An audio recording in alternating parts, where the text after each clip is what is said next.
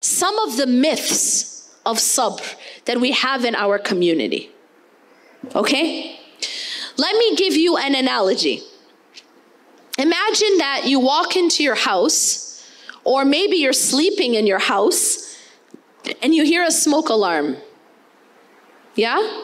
So you wake up, you see smoke, then you see fire.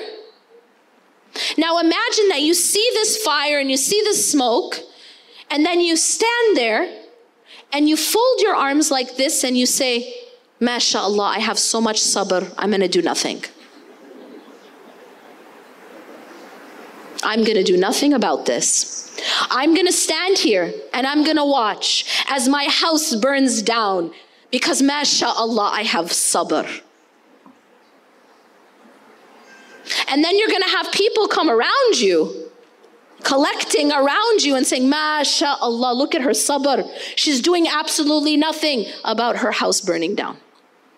Is that sabr? Not a trick question, guys. Is that sabr? Is that the meaning of sabr? That I'm standing in my own burning house and I'm doing nothing. That's not what sabr is. What should I do if there's smoke and fire in my house? Anyone? Get a fire extinguisher. Call the fire department. Get some water. Do something, yeah? And that is your sabr.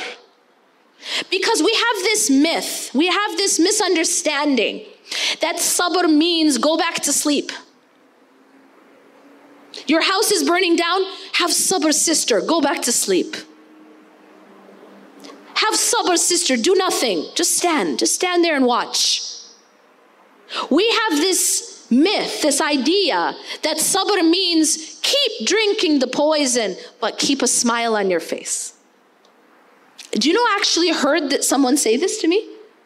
She says, my mother told me that I should be able to drink poison and keep a smile on my face. This is a lot of our culture, but it is not Islam. It is not Islam and it is not sabr. It is toxic culture, and it is to be passive in a way that you stand while your own house is burning down and you don't look for any fire extinguisher and you don't take any action. This isn't Islam. This is not what sabr is. Let me ask you a question. What did Hajar do? What did Hajar do? Hajar, she was in the middle of the desert, right? She was with her child and no one is there. There's no water, there's no one. So my question to you, what did she do? Did she lay down and say, I have so much sabr, I'm just gonna lay here? Did she say, I have so much tawakkul that I'm just going to sit here and do nothing? Tell me what she did. She got up and she ran between Safa and Marwa. And did she do it one time? How many times did she do it? Did she do it 2 times? Did she do it even 5 times? 7. 100% on your pop quiz, yes. 7 times. Do you understand the lesson or no? She's not being passive. She's not saying, I have sabr, so I'm going to be passive and do nothing. She's not saying, I have tawakkul, so I'm going to be passive and do nothing. Allah, I'm going to wait here till Allah saves me. Of course she had tawakkul. Of course she had sabr, but she got up and she did something.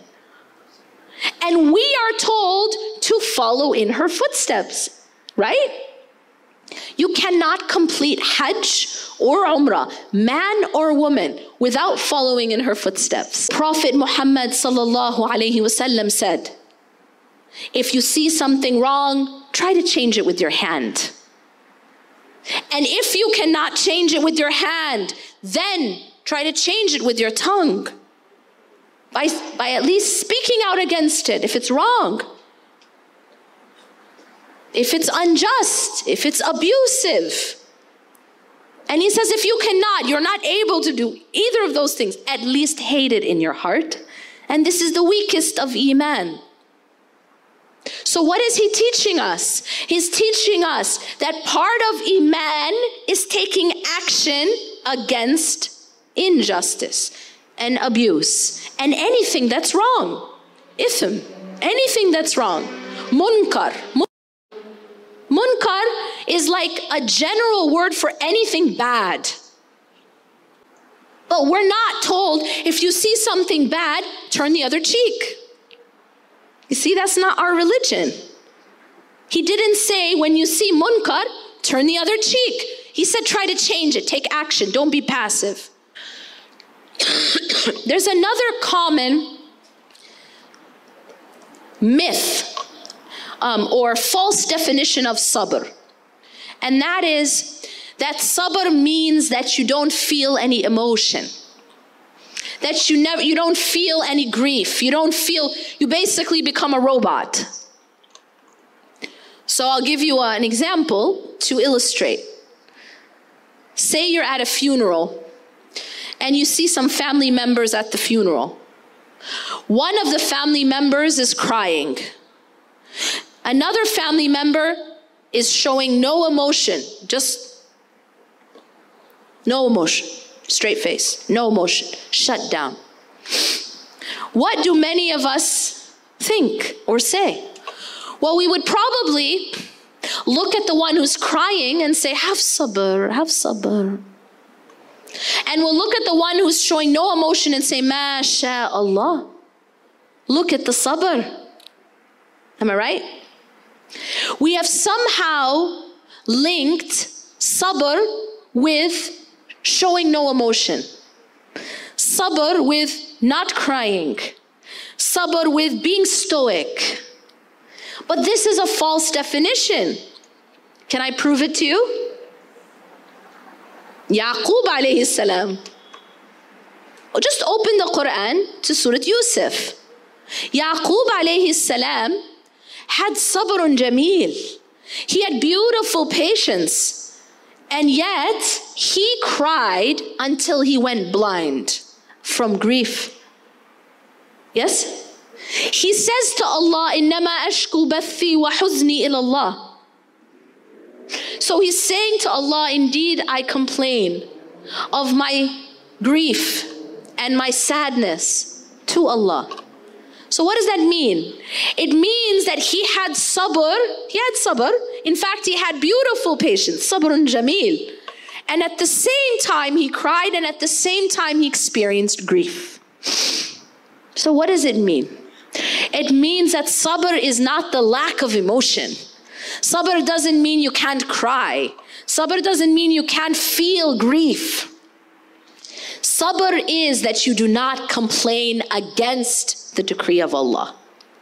You understand? The Prophet ﷺ, when he was grieving, in his famous hadith, what does he say? When he lost someone he loved, he said, the eyes shed tears and the heart feels grief, but the tongue does not utter except what is pleasing to Allah. That is actually the perfect balance, the perfect combination. He said the eyes shed tears and the heart feels grief, but the tongue does not utter except what is pleasing to Allah. That is sabr.